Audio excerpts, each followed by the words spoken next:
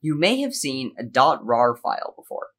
In today's video, I'm going to show you guys how to open a .rar file on Windows 10, how to extract the contents, because oftentimes when you're using a .rar file, it will be because there's something else in it that you need to get out of it that is more important. So let's get into how to open the .rar file type. So to go do that, let's open your browser. So to do it, the first step is to open your browser. I'm going to be using Google Chrome and look up WinRAR. Open it and go to win-rar.com.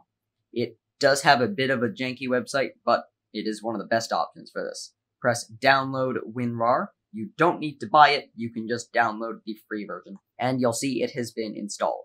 Click opening WinRAR, then press yes.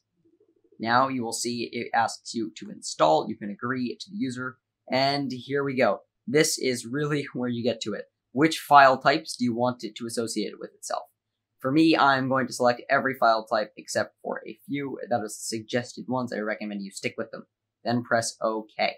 And you'll see it's been successfully opened, and then press done. Now that you have WinRAR installed, you can open it at any time by pressing the Windows key and WinRAR if you need to, but in all likelihood, you will just see a .rar file in your system that you need to open with it. For example, if we open WinRAR, you'll see that it doesn't really have much to it except for letting you use it. You can just press extract to.